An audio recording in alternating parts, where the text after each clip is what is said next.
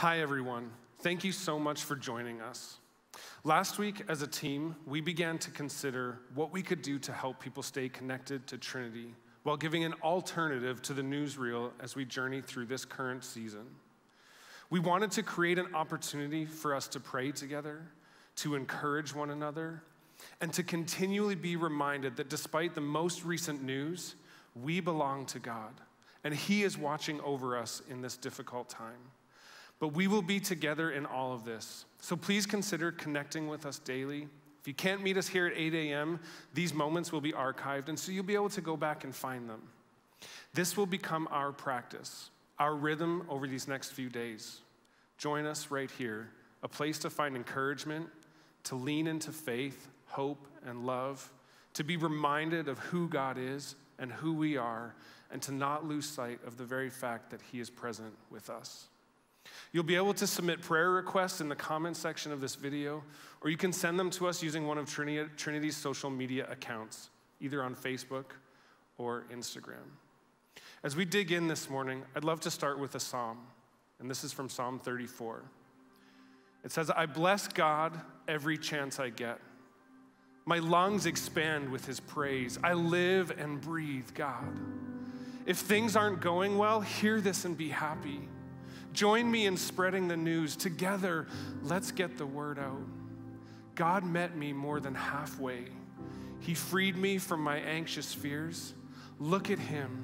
Give Him your warmest smile. Never hide your feelings from Him. When I was desperate, I called out, and God got me out of a tight spot. God's angel sets up a circle of protection around us while we pray. Open your mouth and taste. Open your eyes and see how good God is. Blessed are you who run to Him. Worship God if you want the best. Worship opens doors to all His goodness." So we're going to worship in song right now. The song is called "Yes, I Will." It's a song I often put in the car when I'm driving somewhere or headed into a really tough situation, because it inspires me to remind me that God is right there beside me, and that is exactly where my confidence and my hope lies.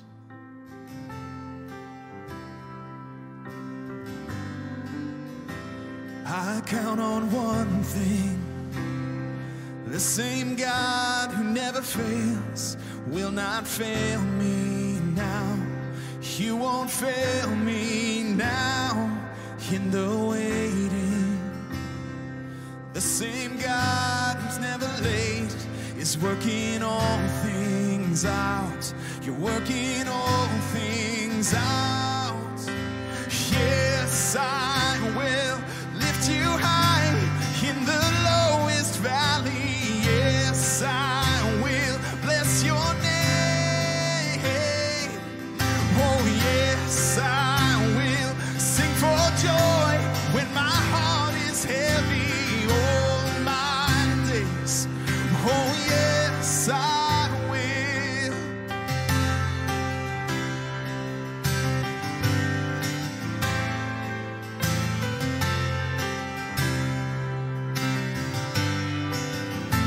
I count on one thing: the same God who never fails will not fail me now. You won't fail me now in the waiting. The same God who's never late is working all things out. Yes, you're working all things out. Yes, I will lift you high in the lowest valley. Yes, I will bless your name. Oh, yes, I will sing for joy when my heart is heavy all my days. Oh, yes, I will for all my days. Oh, yes.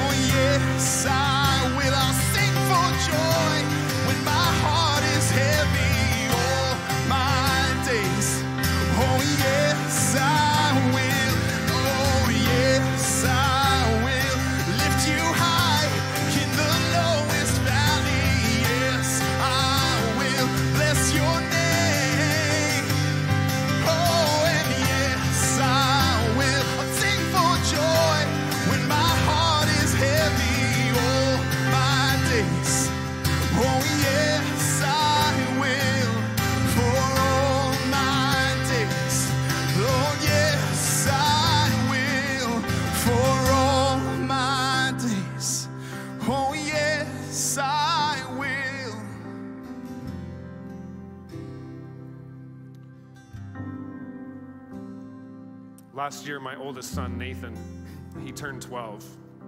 And so we began this process of starting to be able to leave our younger two at home in his more than capable care. And we're a pretty low-tech family, but we decided that what we'd do is we'd hook up an iPhone for him for babysitting purposes so that he could call us or text us whenever he needed while we were out, which is a lot when you have a kid with a new toy in their hand. Anyway, one of the things that we've been doing with him is a daily devotional through YouVersion. So he's been choosing plans, and then he invites his mom and I into it through their Plans with Friends feature so that the three of us can interact around the topic for that day. Recently, he started a new plan called Control Controllables, Playing Fearless. And this one day, it used a verse as a jumping off point that I just haven't been able to shake. And it's been rolling around in my mind and in my heart, and it's become a bit of an anchor in my own life for my own family in this season. And it shaped my prayer for the families of Trinity and for the volunteers that serve in kids. The verse is this, it's Romans 15:13, which says, I pray that God, the source of hope, will fill you completely with joy and peace because you trust in him. Then you will overflow, and I love this, with confident hope through the power of the Holy Spirit. The guy who wrote this, Paul, is addressing a bunch of people in conflict. See, there's disunity happening. There's right ideas and wrong ideas, and it's caused all sorts of hurt and pain and confusion and finger pointing, and everybody is blaming everybody else, and they're trying so hard to find a way forward. And so he's addressing these people whose worlds have been rocked, who are fighting for safety and security, and they're trying to find a foundation to stand on. And that's not unlike the circumstances that we find ourselves in today. And he's going, you keep trying to stand on all of these other things, but Paul so desperately wants them to see that there's a different story at play. And so his prayer is that they would see this foundation that they have to stand on. And that's what Romans provides in this. A foundation that says, number one, that God is the source of hope. And he could have mic dropped right there. But he says it's just in these anxious times like these that often the things that we've placed our hope in, they come to light. And I love that this is a prayer from Paul, that it's not this condemnation, but it's an invitation to be reminded about where the source of hope lies, or rather who the source of hope is. The second thing is that when trust is placed in him, he fills them completely with joy and with peace. And that when there's a yes to Jesus, it leads to this inner delight and an inner contentment, regardless of the circumstances that they're facing. And it's not that they're ignorant of the circumstances or that they've put their heads in the sand like they're pretending like nothing is happening. But it's a joy and a peace in the midst of those circumstances. It's fuel to keep going despite what's going on around them. And not just a little bit. It's not like God's going, you followed me for your whole life, and so I'm going to fill up your cup. But you've been in and out, so I'm only going to give you a little bit. The promise is the same, regardless of where you've come from or where you've been. And it says completely, because you've said yes and because you've put your trust in him. And the result of that is an overflow of confident hope. Wouldn't that be nice right about now? They don't do it themselves, and neither do we. God is the one that's doing the work. He's the one that's changing hearts and transforming lives. And so we say yes, and God comes in and does the work. Our world is being shaken, and the things that we can put our hope in are being shaken. But there's one place that hasn't been shaken, and that place is actually a person, and that person is Jesus, who came and lived here, who came and experienced all the things that you've experienced. He's asked the questions and felt the fears, and in his own moment has said, yes, I will. And when you and I say, yes, I will to that, we are declaring that God is our source of hope. And that we're asking him, even though these are anxious and fearful times for our world, for our economy, our businesses, our families, that we're asking him to fill us with joy and peace. And this is why. Because there are two narratives at work. See, the world says there's not enough. And yet the promise of Jesus is that when we trust in him, we are completely filled. And not just filled to overflowing with confident hope. So even though our hearts may be heavy, and even though we definitely find ourselves in a valley right now, imagine with me today the ways that God could meet you in your families, in your neighbors, in our city, in our world, because we put our trust in the one that the petition of Romans 15:13 is directed at. So we give a resounding yes today. Yes, I will to God, the source of hope. Yes, I will to the promises of Jesus. And yes, I will to the power of the Holy Spirit. We're going to take a minute to pray. And so I'd invite you, whether you want to stay seated where you are or to stand up. In kids ministry, I often invite kids to stand and just to hold their hands open as a reminder that our hearts and our minds are open to the truth that he wants to speak to us. And we come today often with these big worries and these big fears about the future, because at this point it's unknown. And yet our yes, I will to God is something that can sustain us in these moments.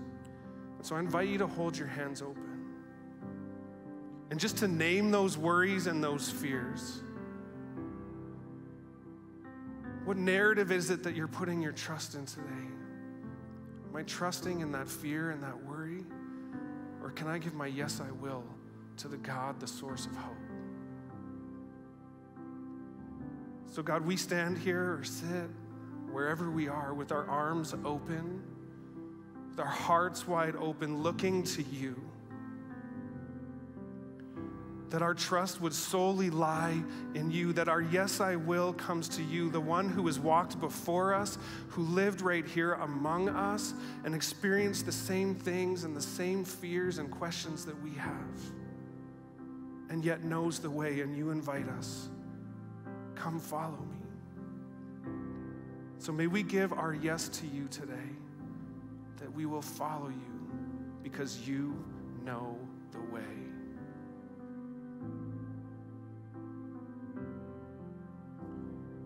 We're going to sing the chorus of this song just one last time.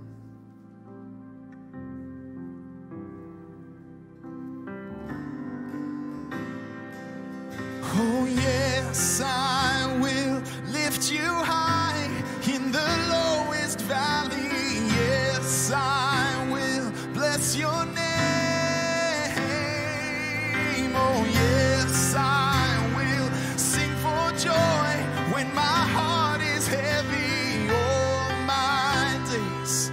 Oh yes, I will for all my days. Oh yes, I will for all my days. Oh yes, I will.